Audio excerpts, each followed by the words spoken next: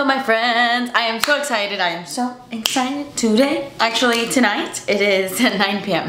but my package just came in a little while ago and I was like no, I have to film right now. I haven't been this excited for a Sephora haul in a really long time. I was recently on the Sephora website and I was looking at all the new makeup and there was so many new makeup launches. I got really excited and I'm not gonna lie, my pockets are not happy. My pockets are not happy about it. Just on this bad boy alone, okay, this is like $300. So I'm just gonna dive right in. Welcome to my Sephora try on haul. I got this new GHD Unplugged on the go cordless styler. It's a cordless wireless flat iron and that's amazing. The only other brand I know that has one is Dyson. There could be others out there but I only know of the Dyson one, and to be honest I don't really love the Dyson one all that much. It's good, it's nice, but it's so big, like it's so bulky that I really don't reach for it that much. I'm not even gonna lie. I love my Dyson Airwrap but the cordless flat iron is not my favorite. I always use my GHD flat iron. I bought it just in case, like for traveling purposes,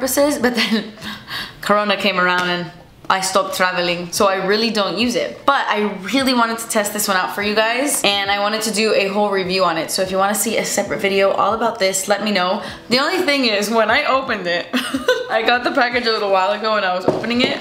It comes with this cute little bag. Look how cute this is. This is freaking tiny. You can 100% travel with this. You could even do your hair like in the passenger seat while your husband's driving, or your boyfriend, or your girlfriend, or your best friend, or your mom. If you charge it, you can use it on the go. The only thing is, he's very small. He's a very tiny. I'm literally gonna take 500 years using this. But it's okay, I really want to put it to the test. Like I want to use it on my entire hair. I want to see how long it takes for me to do my hair with this. And if the battery lasts the whole time and all of that. Comes with a little charger and yeah, a little bag. So very excited, very excited. It's a bit small, but I'm very excited. Okay, so I purchased a bunch of other hair stuff as well, but I'm gonna dive into the makeup so we can do something to this face. Really quickly, I'm gonna pop on my Laneige Glowy Makeup Serum as my primer because I did not buy a new primer. And I wanna test out one of these foundations I got. So I want to use a primer I know and love. Okay, so I bought 3 foundations.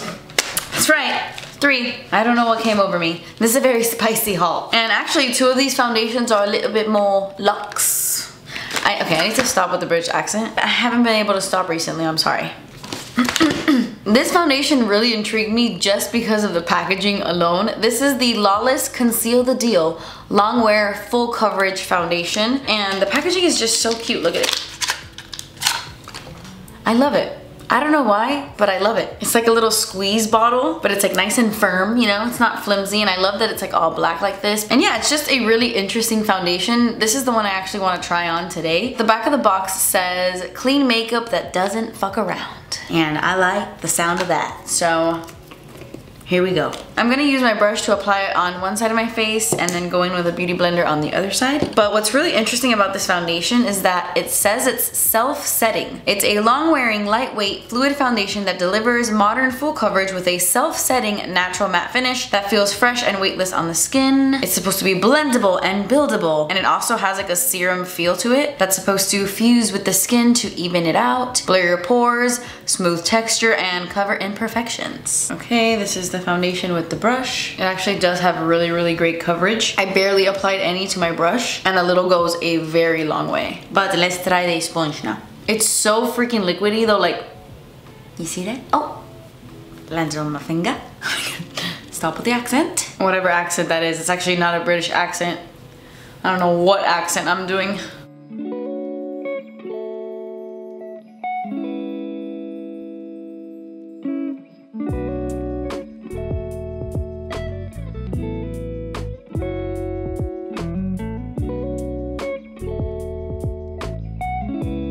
Okay, so I kind of see what this foundation means by it being self-setting, because I don't really think you need to blend it in that much. I do really like how it looks with a sponge, but I honestly think it looks the same. It looks the same with a brush. Maybe the sponge side looks a hair more natural, but they're both very similar. The only thing I don't like is how it looks in between my brows and around my nose. Every matte foundation looks bad in that area. But for it being a matte foundation, it's not drying. It does have a natural matte finish. But I like that it's not tacky. It like sets down really nicely. My skin doesn't look like scaly or too dry, which I was worried. I really like the coverage, and yeah, pretty good. Hopefully it really is super long wearing. And then the other two foundations I got are definitely more on the natural side, a little bit more dewy. This is the Dior Forever Skin Glow 24-Hour Radiant Perfection Skin Caring Foundation with sunscreen. It has SPF 35, and I honestly bought this because I think this is a foundation I heard Jamie Page talk about recently, and I usually love all the foundations she likes, and I'm pretty sure she's been loving this foundation, so I wanted to pick it up. I wanted to give it a go, and I am very excited to try it. I got 2WO, but I'm not sure.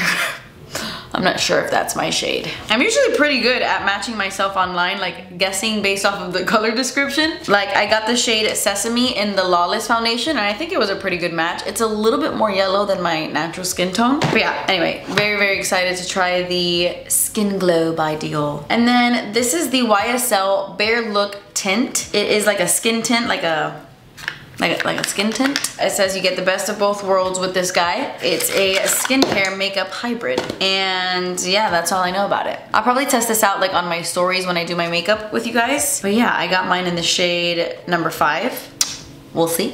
All right, moving on. I picked up 2 different concealers. Now I get so self-conscious when I say the word concealer. I also get self-conscious about the word self-conscious. I can't say conscience very well. Self-conscious? I got 2 concealers. One of them is from this brand called Rose Inc. I've never tried anything from this brand, but I picked up this concealer and also a cream blush from them, and I'm really excited. I love testing out new brands. So I got this Softlight Luminous Hydrating Concealer, and the packaging is really, really nice. Like, it's kind of cool. It's like very unique, very interesting. I love this frosted bottle, and I love this shape. I got mine in the shade number 20, and then I also got the Turn Up the Base Butter Silk Concealer from the brand One Size Beauty, which is Patrick Starr's makeup brand. So I wanted to show my support and pick up a concealer. I got mine in the shade Light 3, but it is a little bit too deep for me. Like when I opened it earlier, I was like, oh, it might be a little too dark for my under eyes, but we're gonna test it out anyway. But the One Size Beauty concealer is supposed to be a medium to full buildable coverage multi-use concealer that helps smooth and cover unwanted texture, even tones, and the appearance of dark circles. I think this one is a little bit more intense. Like it says, it's highly pigmented, and I think the Rose Ink one is a little bit more like natural and dewy, but let's see. Oh, this Rose Ink one might be too deep for me too.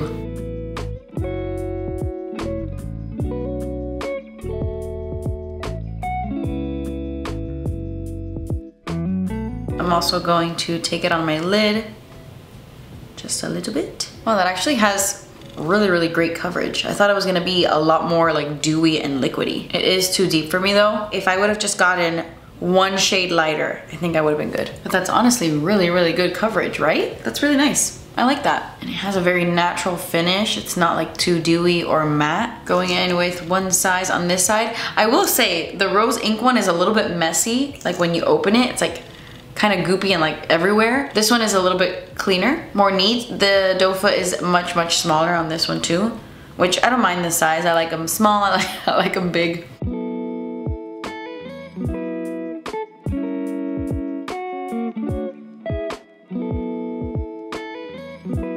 Probably should have used a different brush, but it's all right.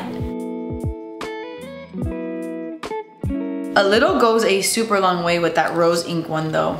Or maybe I just applied a lot more because there was so much on the wand. Let me just add a little more of this.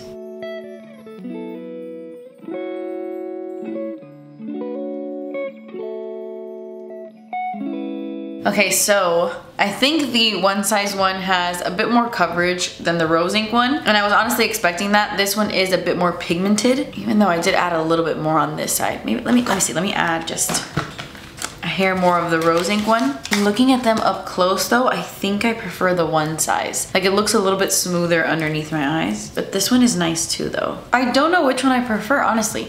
Can you guys tell the difference? So after KVD Beauty or Kat Von D Beauty rebranded and they got like new owners and this whole thing happened, I didn't really try out any of the products. But I was recently watching a video on, it was like a full face of KVD after they reformulated some stuff and added some things to their line. And this really caught my attention. Like I got really excited when I saw these, but when I went to go buy them off of the Sephora website, like all of the best colors were sold out. These were the only two that were available, so I bought them both. And these are the KVD, which now stands for like vegan beauty. KVD vegan beauty. These are the Dazzle sticks and they're long wearing eyeshadows and they're very sparkly and very beautiful and they look like little lipsticks. Like this is the packaging and they're like very dazzly, very sparkly. The two shades that were left were this like reddish pinky situation and this intense silvery one. I think I'm gonna take a little bit of this red one and just like rub it all over my lid. And then I also picked up an Everlasting lip liner, which I honestly don't know why because I didn't love these to begin with. Like they didn't really last that long on my lips, but I picked up the shade Hawkwind. And then I'm super excited for these as well. I picked up some of their pomades. This is their 24-hour Super Brow Long Wear Pomade. So these are for your eyebrows, but I definitely bought these to use as eyeliners. But you can use this like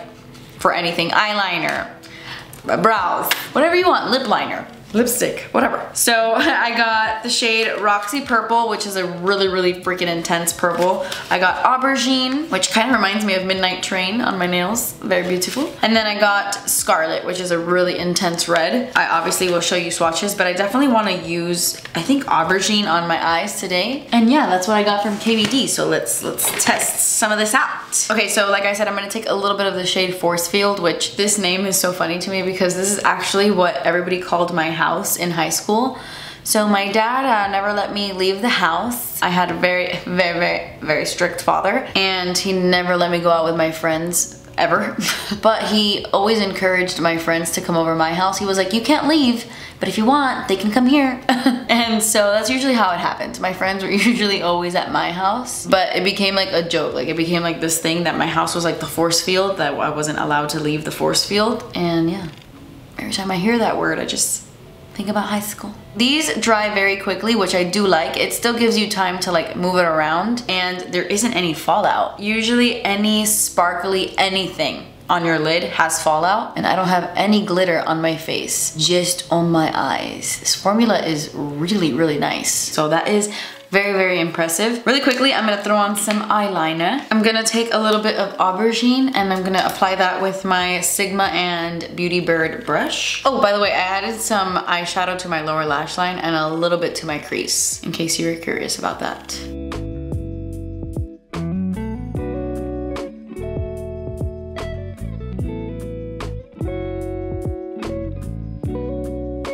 I think because this is a pomade, the formula is a little bit easier to work with. I don't know what it is. It's just like a softer formula, which I really like.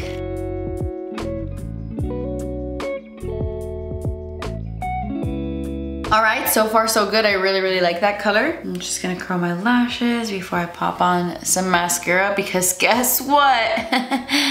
I bought 4. So this is the one that I'm most excited for, and it's probably the one I'm gonna use. This is so cool. This is from Kaja. I love Kaja Beauty. Like their stuff is really interesting, really unique. This is their Wink Lash Trio. It has a volumizing one, a lengthening one, and then there's a lash primer slash brow serum gel. And look at this, it's so cool. It's like this big fat thing, and then you get that. You get 3 mascaras, but they connect. This is just so fun. So fun. So I'm gonna try the clear gel first. It's labeled number 1, and then the volumizing one is labeled number 2, and then you finish it off with the lengthening one. So yeah, this is what I'm gonna try out, and I'm actually just gonna dive right in. I'm a little bit skeptical about the clear one though, I'm not gonna lie, because I don't really love clear lash primers. I prefer the white ones, but we shall see.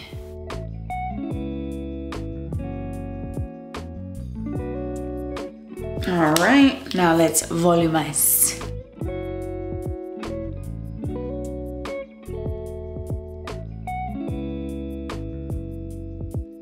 Okay, I really like that. I was noticing though, like the more I would apply, the thicker it was getting, so I was like, maybe less is more. But let's pop on the lengthening one.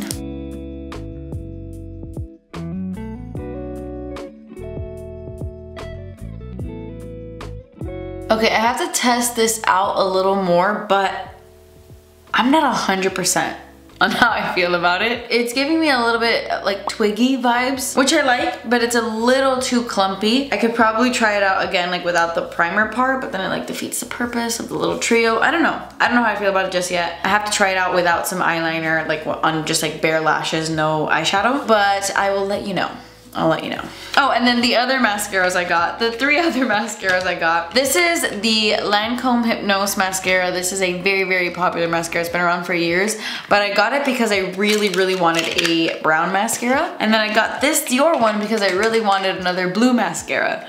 So I got the Diorshow Mascara Professional Buildable, you know, their Diorshow mascara. The only other blue mascara I have is my ColourPop one, which I love. It's a great mascara, but I wanted to try another one. So, you know, at least it wasn't like 4 black ones, you know? But then I also got this one, which is a black one. This is the Patrick Ta Major Volume Mascara. This was the other one I really wanted to test out. I was very excited to try this. I love really voluminous mascaras, and I have a feeling this one's gonna be that, but I could be wrong. We shall see. Have you guys tried this mascara? Let me know your thoughts. I'm very curious. I'll probably try it like when I do my makeup with you guys on stories, but this is what it looks like. I like really simple packaging like this, I gotta be honest, and I love little fiber ones like this. I prefer these over the plastic ones. Speaking of Patrick Ta, I'm actually gonna save these 2 products for a video that I'm working on. I wanna do like a testing viral TikTok makeup kind of video, like using makeup that went really viral on TikTok, and this was actually one of them. This is from the brand Refy, and this is their Brow Sculpt Shape and Hold Gel with Lamination Effect. That sounds crazy. You know what I'm noticing though about this foundation, now that it's been sitting on my face? I see a nice line across my forehead, and it's really sinking into my smile lines. Usually more matte foundations will do that. My skin isn't 21 anymore, you know? When they're a little bit more matte like this, they tend to settle into my lines. So I am noticing that. Just keep that in mind if you have very dry skin like me, but it still looks really nice. Anyway, this Refy like brow lamination thing was going super viral on TikTok. So yeah, I wanted to give it a shot because I love the look of laminated brows, like really intense, like gelled up, sculpted brows. I'm very excited. I'm really, really, really excited to try this. So I want to throw that into the like viral TikTok makeup video, which will be coming very soon. And I saw that Patrick Ta actually had a product that was very, very similar. This is the Major Brow Lamination Gel, which I hear it has a very similar formula. This is what it looks like. Ooh, it's like nice and sticky. I'm so excited. You're supposed to like brush it up and then like laminate it, and yeah. I cannot wait. Oh, this is what the Refy one looks like, just so you can see it. You have like the gel on one side here. In the cap, you have the brush, so you can like laminate the brows. So yeah, stay tuned for that video. Speaking of Refy, I picked up 2 other products from the brand. This is another one of those brands, by the way, that I had never really heard of, and I've never tried any of their products. But I got their cream bronzer and their cream blush. Let me tell you that powder blush is so last year. Everybody's coming out with cream blush and it's so exciting. The only thing is, I was swatching these earlier, and this cream bronzer in the shade Sand is very warm. Perhaps a hair too warm for my liking.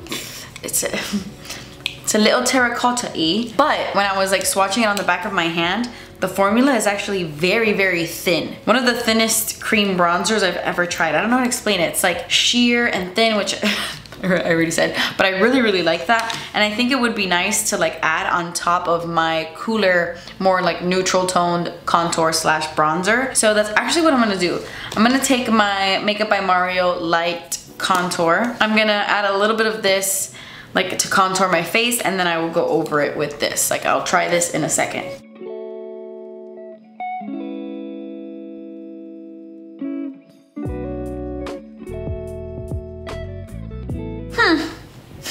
I'm noticing my bronzer looking a little crusty around my forehead here, like as I'm applying it, because of the foundation. Like, you know when you have, how do I explain this? You know when you have really dry skin because you've been like out in the sun a lot, your skin is peeling a little bit, you got like a little sunburnt situation, and when you go to apply makeup like on top of your skin, when it's kind of been peeling or it's really, really dry underneath, it looks a little scaly. That's kind of what it's looking like around my forehead a bit. Not on my cheeks at all. It actually looks really smooth and really good on my cheeks, but around my forehead, I guess because it's like extra dry there, it looks a little scaly. Next time I use this foundation, I will probably wear like a very hydrating primer underneath, like something very slippy, because my skin is just that dry. Now I'm gonna go in with the Refy bronzer, but I'm actually gonna use I have hair everywhere. I'm gonna use my beauty blender. It's a little dry, like it's not as damp as it was a little while ago, but that's all right.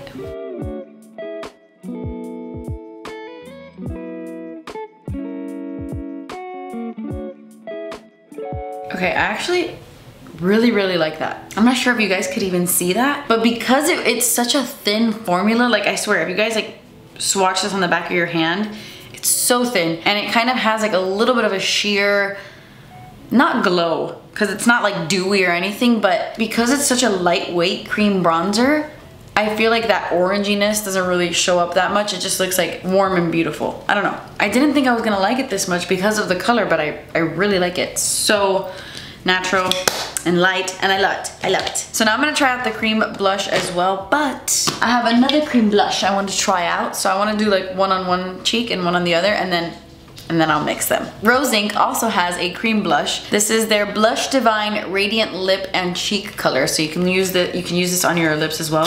This is in the shade Heliotrope. I could never say that correctly, but I really like this packaging. This branding kind of reminds me of Rare Beauty. It's a very pretty little package. And the blush itself looks so interesting. It's almost like textured in the pan. And yeah, I'm going to use my beauty blender also. This Heliotrope blush looks so dewy.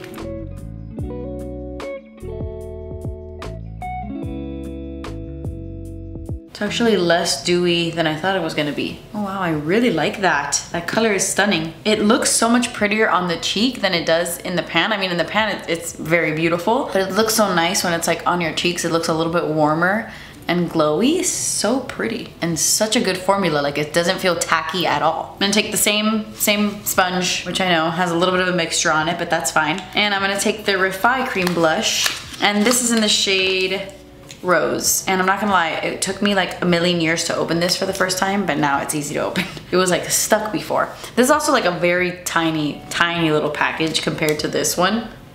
I guess a very small.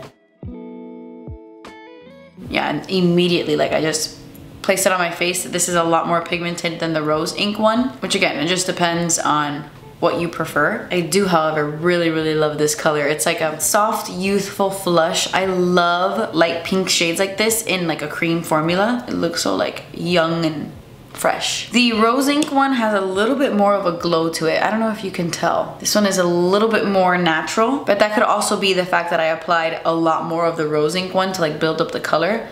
And this I have like barely applied, but no, still it has, yeah, it definitely has a more natural finish than this one. I freaking love this Rose Inc one. This one is really beautiful too, like the color itself. I think both are winners for sure, but if I had to pick one, Rose Inc.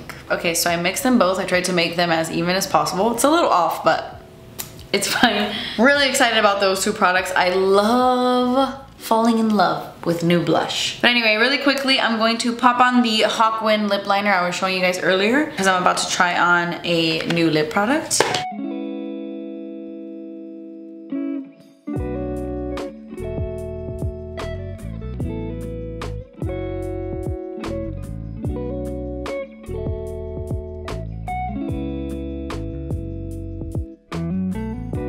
Okay, so this is a super pigmented lip liner, like holy crap. It's almost like too pigmented and like slippy. I like something with a little bit more grip. Anyway, I'm gonna leave the inside of my lip bare like this because I wanna try out this product. This actually did not have good reviews on Sephora, which honestly, none of the Too Faced lip injection products have good reviews on Sephora. Like, nobody likes them, but I really do. So they just came out with the lip injection liquid lipstick, and this is in the shade Give 'em Lip. So I really wanted to test this out. This color is nothing, oh my gosh. It smells really good. Really good. Oh, so very pigmented liquid lipstick.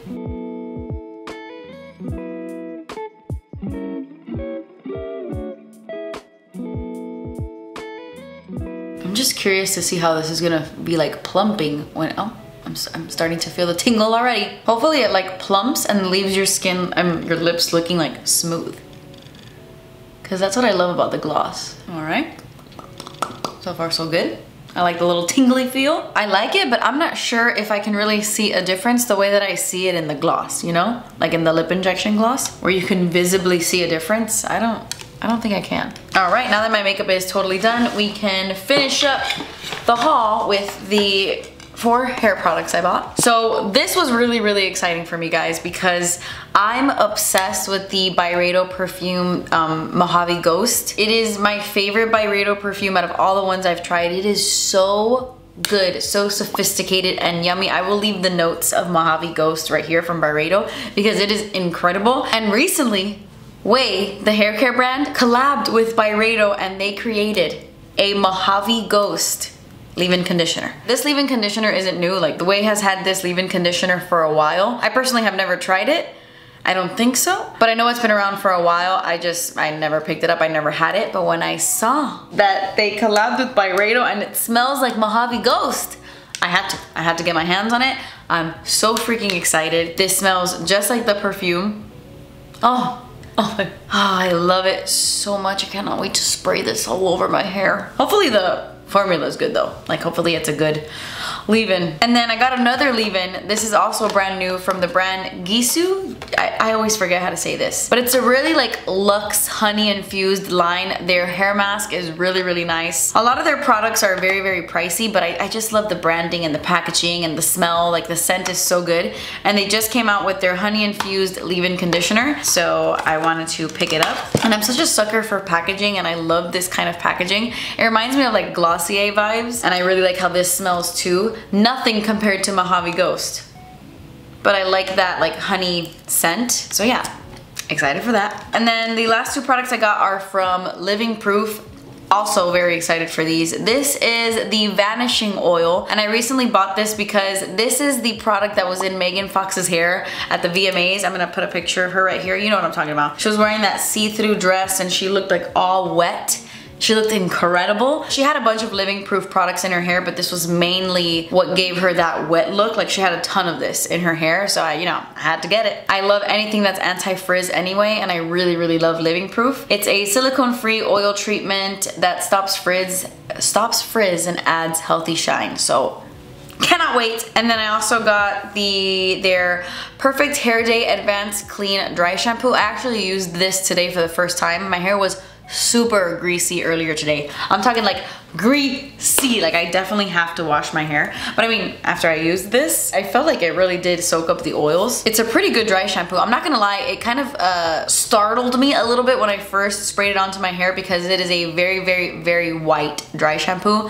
Like, you only spray a little bit of this and your whole hair is gray. Like, it is really, really intense, but it's actually very easy to comb through. I find that some dry shampoos, you really have to like pat your head, wiggle your fingers up in there. Like, you have to do that for a while for like that cast to go away. But for as white as this comes out, it is so easy to brush out. And it feels really nice, it smells good. It says it's a dry shampoo that actually cleans the hair. So not only is it adding softness and shine, but it's also cleaning your hair with advanced technology or something. I don't know. Yeah, I bought this little bottle just in case I didn't like it, but I think I might buy the big one because so far so good. But yeah, okay guys, that's everything that I got at Sephora. We got a bunch of good stuff today. It was a hefty haul. But I feel like we discovered some good gems. I loved those blushes so much. Definitely the stars for me. Leave me a comment down below. Let me know if you've tried any of these products. What are your thoughts? And if there's anything at Sephora that I haven't looked at, haven't picked up, and you think I should, leave it in the comments below and I will definitely check it out. But yeah guys, that completes this video. I love you guys so much. Thank you so much for watching. Please subscribe if you haven't already, and I will see you in my next video. Bye.